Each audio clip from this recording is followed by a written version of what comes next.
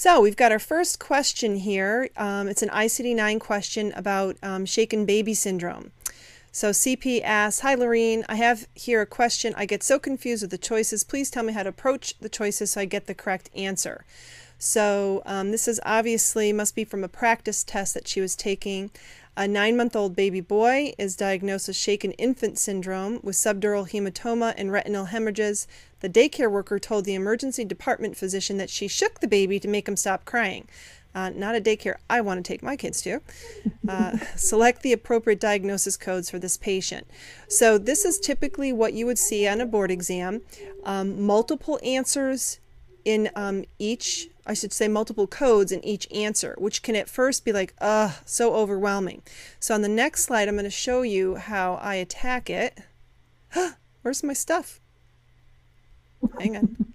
Oh, phew. I'm like, no, I worked so hard on this slide. Okay. Color-coded and everything. Panic is subsiding. Okay. So this is my new, this is truly hot off the press, my new recommendations for how to attack the board exam. I have discovered just from feedback from students taking the 2012 version that and they've always had it, multiple codes in the answers, but it seems like there are a majority of them are this way versus just a few. I recently took the CPC-I exam, that's the instructor exam put out by the AAPC, and passed, thank you. And it was the whole thing was like this. There was no easy questions. That one's supposed to be harder, but I was like, whoo, I was tired after that.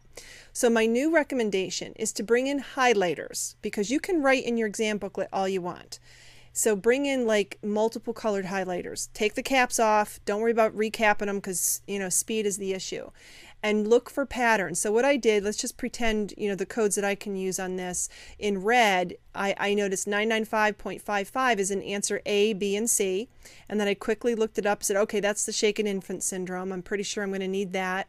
And I noticed that it said below it, use additional codes to identify any associated injury. So that makes sense. So then I looked up, I noticed that 362.81 was also in 3 answers B, C, and D.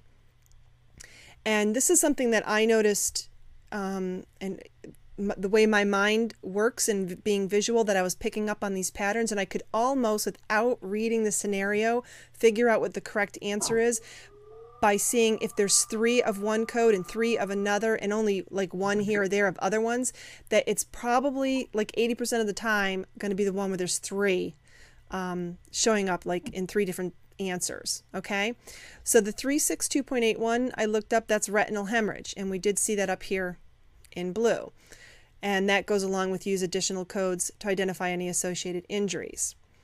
So then we had these E codes, and I looked up all the different ones, and if you notice the pattern, you'll see the only E code that we had 3 of was the E967.8, and sure enough, that's the one we want: child and adult battering and other maltreatment by non-related caregiver. So it's from the daycare. It's not going to be by another child, it's not by another relative, but it was by a caregiver. Okay, it wasn't a human bite, and it wasn't assault by other means. So our best choice is 0.8.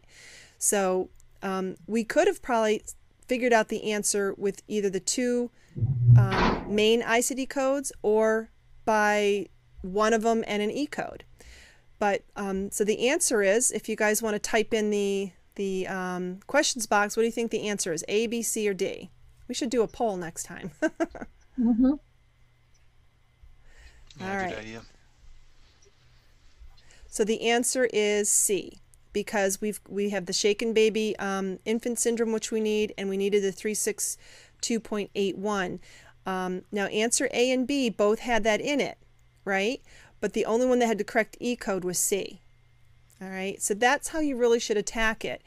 I did read the question first for purposes of the webinar, but what I recommend on the board exam is you look up the answers first, and my revised recommendation is look up a few of them first, because you can't look up every single one like this. But once I figured out that 995.55 was definitely needed, I knew D wasn't correct, so I could cross that one off. And then once I looked up 362.81, I realized, yeah, I need that as the additional code. So I knew that A wasn't right. So now I had narrowed it down to B and C. And then I used the E codes, and then I figured out, that C had to be right. Okay, so hopefully that will help with that one. You got some smart coders out there. Yeah. Just about everybody said C. Yay. Okay. Get more CPC exam tips, coding certification training, and CEU credits. Go to www.codingcertification.org.